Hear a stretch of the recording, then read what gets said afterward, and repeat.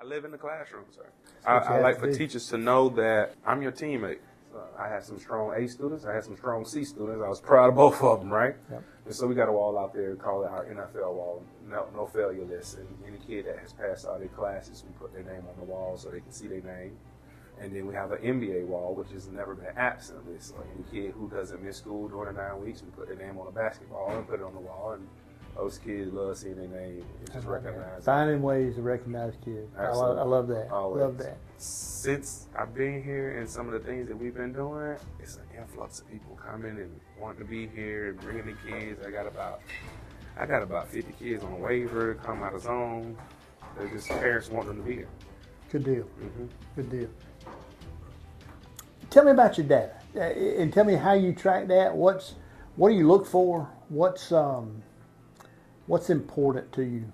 So the first PLC of the year, I taught it, and I went in.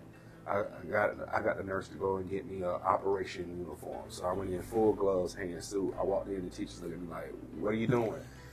And I told them the idea behind what I'm doing is this: I don't want data to just be a bunch of numbers that we're looking at, but not using it effectively. We're going to use data the way a doctor uses a scalpel when he's doing surgery. We're going to use the data to diagnose the need and operate on these kids, right?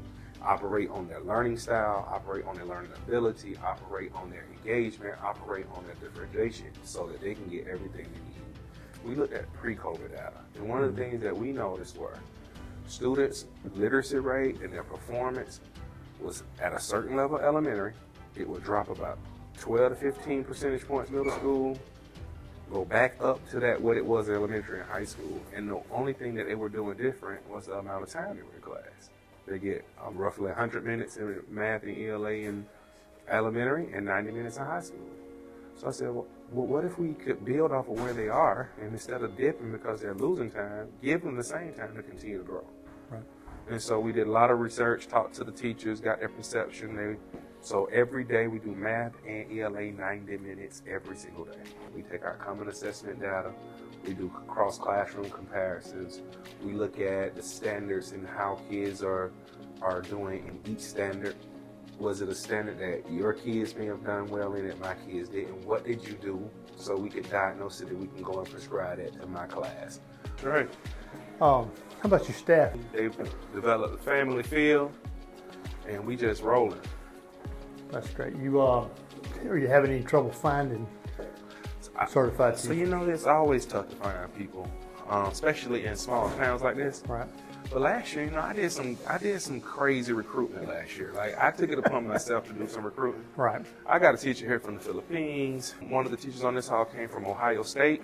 The classroom we just in. We won't hold that against. We won't hold that against her, I got here quick as she could, didn't she? I got to wear a Georgia shirt, She doesn't convert it. You're going to do all right. I got a teacher. The teacher with the classroom we did she came from Texas. So we talk to folks all over the place. Okay. Like, I'm calling colleges like, you gotta go to educators willing to do. So I take that upon myself to do that. Yeah. Dad, let me know if you need anything else, all right?